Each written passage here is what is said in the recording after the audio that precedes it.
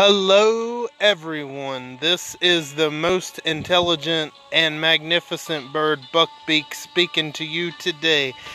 And in this video, I will be going over and discussing the new Trails of Horrors event.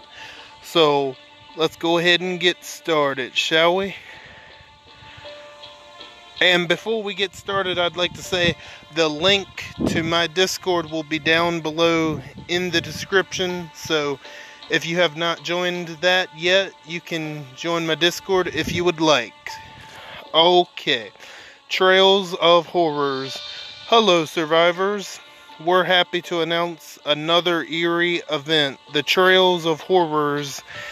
In this old school event, you'll battle your way through either the Scary Doll or Claw Glove roadmaps to earn hair-raising rewards. Okay, the event will start today on October the 29th, or this event has already started by the time you guys get this, and the event will end on November the 7th. And the stash will end a day later on November the 8th. Okay. Well, sorry about that, guys. Visit the shop to receive a free offer with a choice box containing a choice of Scary Dolls or Claw Gloves. Survivors Club members will receive an additional free offer containing another choice box with the same choice. Scary Dolls and Claw Gloves can be used as energy in the following old school roadmap. So yeah, you're going to have to at least use 5 stars, which can be a good thing, can be a bad thing. I should be able to do it. I have decent 5 stars.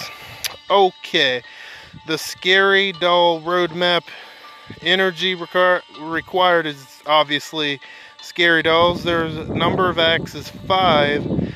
Act 1, 10 skulls, 62 Scary Dolls, and 1 ranged S-Class choice box. Act 2, okay, 10 skulls, 83 dolls, 2 choice boxes. Act 3, 20 tokens.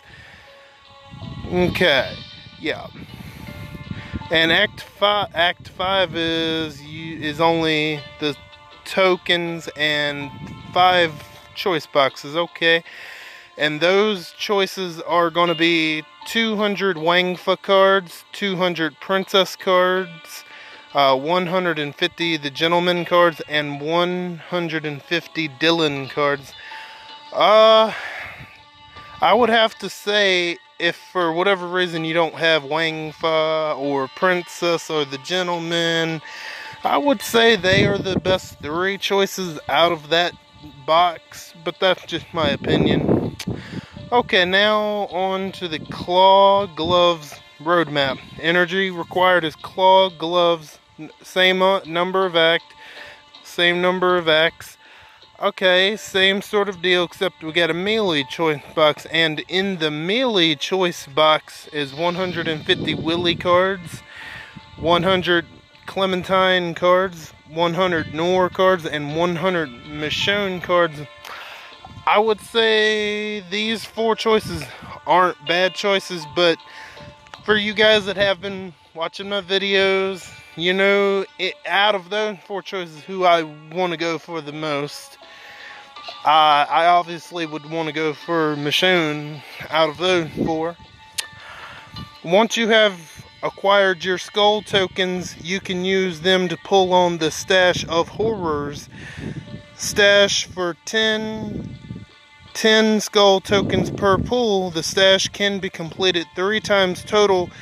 Additional skulls will be available via the shop.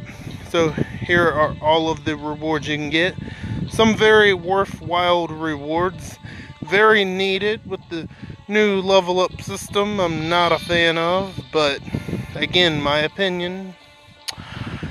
And if you are able to complete the stash, you can get 10 Bernadettes and a choice box of 500 Morgan cards, 1,000 Tanya cards, 1,500 Trader cards, and 1,500 Mateo cards. If I was able to complete the stash, which I don't know if I'll be able to, we'll see, I would probably pick Tanya cards, the 1,000 Tanya cards. Yeah, so that's pretty much that's pretty much going to do it for this video. Don't worry, guys, the draft team arena video will still be happening later today. But however, you guys might not get that draft video until tomorrow. But yep, that's pretty much going to do it for this video.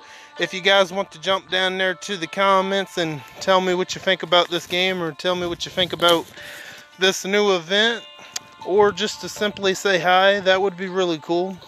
And if you like this video, give this video a thumbs up. And if you like my content, subscribe to see more. It would be much appreciated. And to those who are subscribed to me already, it is very much appreciated. You guys are very awesome, and I thank you again. I want each and every one of you to have a magnificent day. I am Buckbeak, and I'm going to go fly away back to my nest. Until next time, bye guys.